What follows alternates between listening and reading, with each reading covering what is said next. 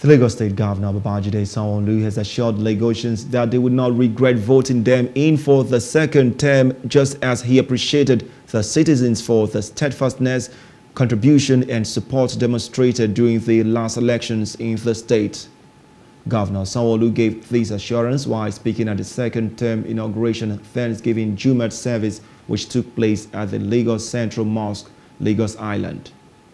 The governor, who was represented by the Deputy Governor, Dr. Kadri Obafemi Hamzat, his deputy, appreciated everyone for the support demonstrated during the elections, saying that his administration planned to build the biggest children's hospital in Africa as part of its commitment to guaranteeing the future of the children.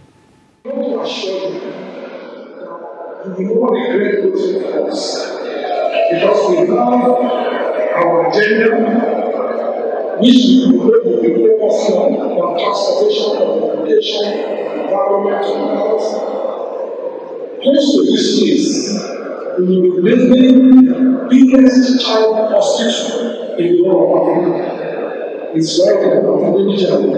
It's going to be second first. So we are committed to make sure that the future of our children, inshallah, will be better than those of our parents.